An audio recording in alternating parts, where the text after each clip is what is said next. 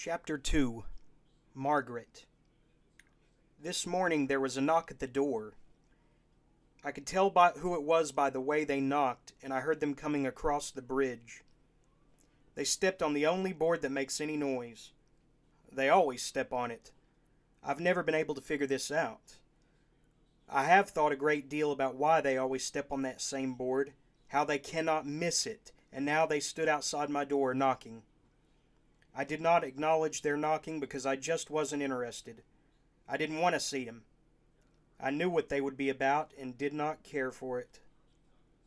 Finally, they stopped knocking and went back across the bridge, and they, of course, stepped on the same board. A long board with the nails not lined up right, built years ago and no way to fix it, and then they were gone, and the board was silent. I can walk across the bridge hundreds of times without stepping on that board, but Margaret always steps on it. Chapter 3. My name. I guess you're kind of curious as to who I am, but I am one of those who do not have a regular name. My name depends on you. Just call me whatever's in your mind. If you're thinking about something that happened a long time ago, somebody asked you a question and you didn't know the answer, that is my name. Perhaps it was raining very hard, that is my name. Or somebody wanted you to do something and you did it. Then they told you what you did was wrong. Sorry for the mistake, and you had to do something else. That is my name. Perhaps it was a game that you played when you were a child, or something that came idly into your mind when you were old and sitting in a chair near the window. That is my name. Or you walked someplace. There were flowers all around. That is my name. Perhaps you stared into a river, and there was somebody near you who loved you. They were about to touch you. You could feel this before it happened. Then it happened. That is my name. Or you heard someone calling from a great distance. Their voice was almost an echo. That is my name. Perhaps you were lying in bed, almost ready to go to sleep, and you laughed at something, a joke unto yourself, a good way to end the day. That is my name. Or you were eating something good and for a second forgot what you were eating, but still went on, knowing it was good. Perhaps it was around midnight and the fire tolled like a bell inside the stove. That is my name. Or you felt bad when she said that thing to you. She could have told it to someone else, somebody who was more familiar with her problems. That is my name. Perhaps the trout swam in the pool, but the river was only 8 inches wide, and the moon shone on eye death, and the watermelon fields glowed out of proportion. Dark, and the moon seemed to rise from every plant. That is my name. And I wish Margaret would leave me alone. Chapter 4. Fred. A little while after Margaret left, Fred came by. He wasn't involved with the bridge. He only used it to get to my shack. He had nothing else to do with the bridge. He only walked across it to get to my place. He just opened the door and came in. "Hi," he said, "what's up?" "Nothing much," I said, "just working away here." "I just came from the watermelon works," Fred said. "I want you to go down there tomorrow morning with me. I want to show you something about the plank press." "All right," I said. "Good," he said. "I'll see you tonight at dinner down at Ideth. I hear Pauline's going to cook dinner tonight. That means we'll have something good. I'm a little tired of Al's cooking. The vegetables are always overdone, and I'm tired of carrots too. If I eat another carrot this week, I'll scream." "Yeah, Pauline's a good cook," I said. I wasn't really too much interested in food at the time. I wanted to get back to my work, but Fred is my buddy. We've had a lot of good times together. Fred had something strange-looking sticking out of the pocket of his overalls. I was curious about it. It looked like something I had never seen before. "What's that in your pocket, Fred?" "Oh, I found it today coming through the woods up from the watermelon works. I don't know what it is myself. I've never seen anything like it before. What do you think it is?" He took it out of his pocket and handed it to me. I didn't know how to hold it. I tried to hold it like you would hold a flower and a rock at the same time. "How do you hold it?" I said. I don't know. I don't know anything about it. It looks like one of those things Inboyle and his gang used to dig up down at the Forgotten Works. I've never seen anything like it, I said, and gave it back to Fred. I'll show it to Charlie, he said. Maybe Charlie'll know. He knows about everything there is. Yeah, Charlie knows a lot, I said. Well, guess I better be going, Fred said. He put the thing back in his overalls. Oh, see you at dinner, he said. Okay.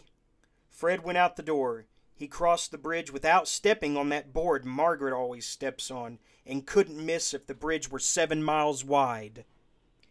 Chapter 5. Charlie's Idea. After Fred left, it felt good to get back to writing again, to dip my pen in watermelon seed ink and write upon these sheets of sweet-smelling wood made by Bill down at the shingle factory. Here is a list of the things that I will tell you about in this book. There's no use saving it until later. I might as well tell you now where you're at. 1. Eye death. A good place. 2. Charlie, my friend. 3. The tigers and how they lived and how beautiful they were and how they died and how they talked to me while they ate my parents and how I talked back to them and how they stopped eating my parents, though it didn't help my parents any. Nothing could help them by then, and we talked for a long time, and one of the tigers helped me with my arithmetic. Then they told me to go away while they finished eating my parents, and I went away. I returned later that night to burn the shack down. That's what we did in those days. 4. The Statue of Mirrors. 5. Old Chuck. 6. The long walks I take at night. Sometimes I stand for hours at a single place without hardly moving. I've had the wind stop in my hand. 7. The watermelon works. 8. Fred, my buddy. 9. The baseball park. 10. The aqueduct. 11. Doc Edwards and the schoolteacher. 12. The beautiful trout hatchery at Ideth and how it was built and the things that happened there. It's a swell place for dancing. 13. The tomb crew, the shaft, and the shaft gallows. 14. A waitress. 15. Al, Bill, and others. 16. The town. 17. The sun and how it changes. Very interesting. 18. Inboyle and that gang of his and the place where they used to dig the Forgotten Works and all the terrible things they did and what happened to them and how quiet and nice things are around here now that they're all dead. 19. Conversations and things that happen here day to day. Work, baths, breakfast, and dinner. 20. Margaret and that other girl who carried the lantern at night and never came close. 21. All of our statues and the places where we bury our dead so that they're forever with light coming out of their tombs. 22. My life lived in watermelon sugar. There must be worse lives. 23. Pauline. She is my favorite. You'll see. 24. And this the 24th book written in 171 years. Last month Charlie said to me, "You don't seem to like making statues or doing anything else. Why don't you write a book?" The last one was written 35 years ago. It's about time somebody wrote another book.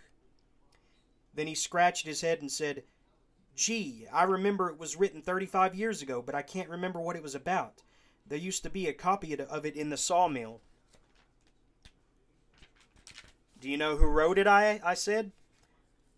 "No," he said, "but he was like you. He didn't have a regular name." I asked him what the other books were about, the 23 previous ones, and he said that he thought one of them was about owls. Yeah, it was about owls. And then there was a book about pine needles, very boring. And then there was one about the Forgotten Works, theories on how it got started and where it came from. The guy who wrote the book, his name was Mike. He took a long trip into the Forgotten Works. He went in maybe 100 miles and was gone for weeks. He went beyond those high piles we can see on clear days. He said that there were piles beyond those that were even higher. He wrote a book about his journey into the Forgotten Works, and it wasn't a bad book, a lot better than the books we find in the Forgotten Works. Those are terrible books. He said he was lost for days and came across things that were 2 miles long and green. He refused to furnish any other details about them, even in his book. Just said they were 2 miles long and green. That's his tomb down by that statue of a frog. I know that tomb well, I said. He has blonde hair and he's wearing a pair of rust-colored overalls. Yeah, that's him, Charlie said.